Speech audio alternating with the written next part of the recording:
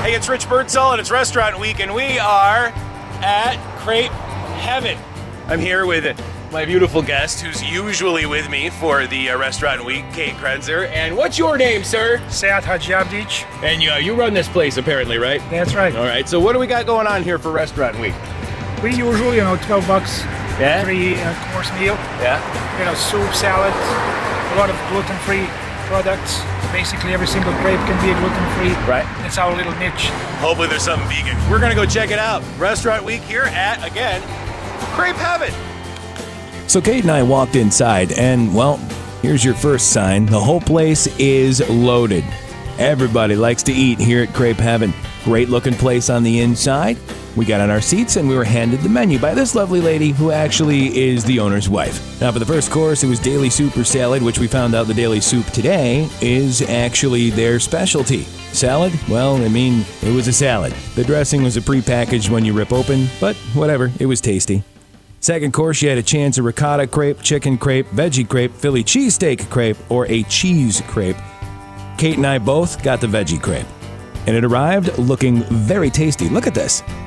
Everything melded together on the inside, very nice. And there was like a salsa kind of mix that I forgot to put on the top before I took the picture. It's in that little container though. And now for the third course, which is usually dessert, which I was wondering about because it's a crepe place, but they actually have a whole case of desserts. You have a slice of their homemade cake, which the people next to us had and looked very tasty. There's a whole bunch of mini sweet crepes that they have. Nutella, simple crepe, which is lemon butter sugar, a jam crepe, and a Bavarian cream. Now, I got the jam because it's just basically fruit and sugar, which I guess is okay. And she actually gave me a special plum one that wasn't on the menu, which was kind of neat. And Kate got the Nutella crepe. I really, really don't like hazelnut.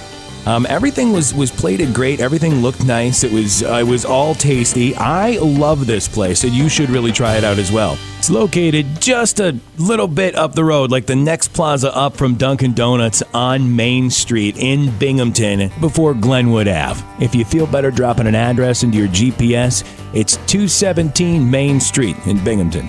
I strongly suggest you go check out Binghamton's naughtiest guilty pleasure, the crepes at Crepe Haven. Now listen, it's Restaurant Week going on right now, which means there are a ton of choices in restaurants in the Binghamton area for you to go eat at for a great price. Lunches, dinners. Binghamton Restaurant Week is not just food, it's a huge event and directly connected to our new urban energy surge here in downtown Binghamton. Best of all, it supports Chow and the Animal Care Council. Get out there, eat well with us, be social, and support these great causes. Bite into Restaurant Week, okay? It goes on until the 24th of this month. Don't miss it.